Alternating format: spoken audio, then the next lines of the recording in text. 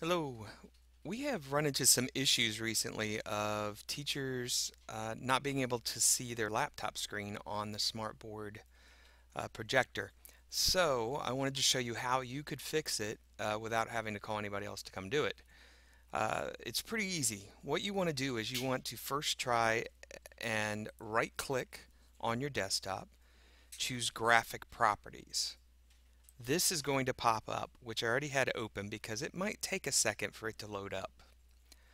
Next up, you may get a screen that asks you whether you want to do basic mode or advanced mode. It really doesn't matter, you can choose either one, but you don't want to choose wizard mode.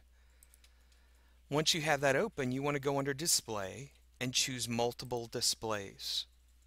When you choose multiple displays, you'll see under operating mode single display. You will want to change that to clone display. You don't see it on my screen right now because I'm not plugged into the Smartboard, but you will see it says clone display. Once you click that, it'll ask you if that's really what you want to do.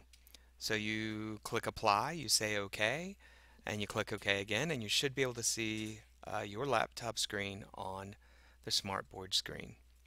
That's it. Thanks.